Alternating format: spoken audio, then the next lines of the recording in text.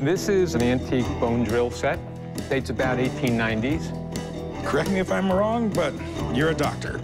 That's right. Because doctors are the only people that bring this freaky crap in to sell to me. Right.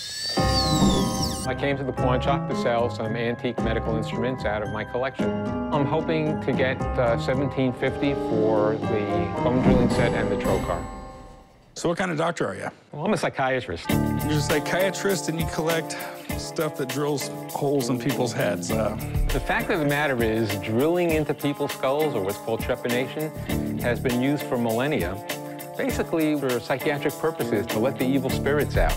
So there is somewhat of a connection to psychiatry.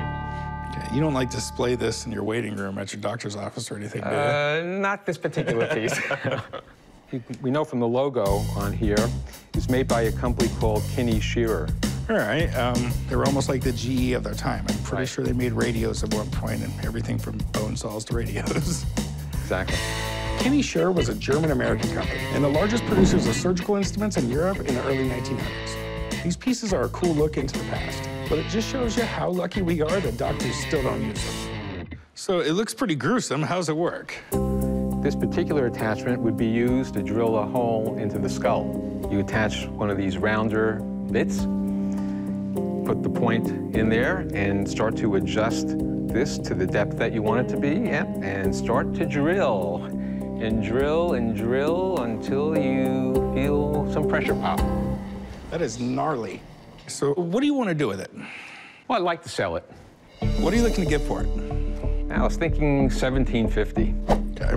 This stuff is collected and it's really sought after, but it's by doctors who rarely frequent pawn shops. Doc, if you wanted, I'd give you maybe like $1,200. Can you do $1,500? You know, I went $1,200 because I figured, that's about what I could do. I'd go $1,250 if it helps you. That's really the best you can do. That's the best I can do. All right, I'll do $1,250. All right, deal.